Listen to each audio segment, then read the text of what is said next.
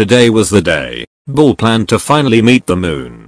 As he rolled along, he took a good look at it for probably the trillionth time. Bull shouted into the night sky. Set a big floating ball for once and for all.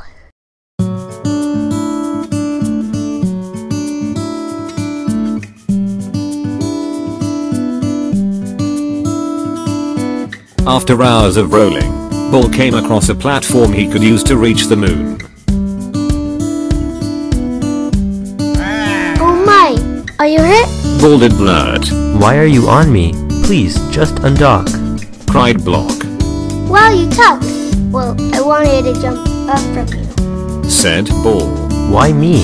You're tall. But why? To reach the moon, silly guy. So they started working.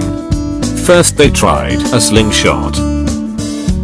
Then, they tried a catapult. Lastly, they tried a cannon. But unfortunately, It all failed! wailed Bull. He was quite upset. You know what might work better? Writing a letter.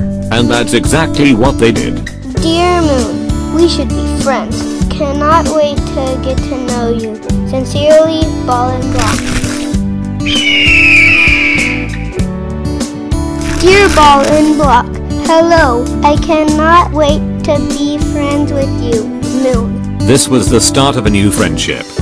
Ball and Block spent many years together, doing things like jumping, playing leapfrog, and playing chess.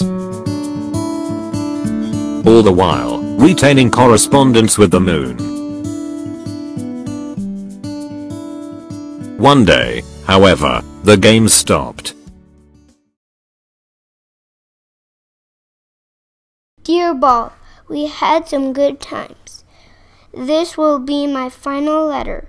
I don't want you to fear the end of our friendship. Life isn't about the destination. It's about the journey. Sincerely, your friend Moon.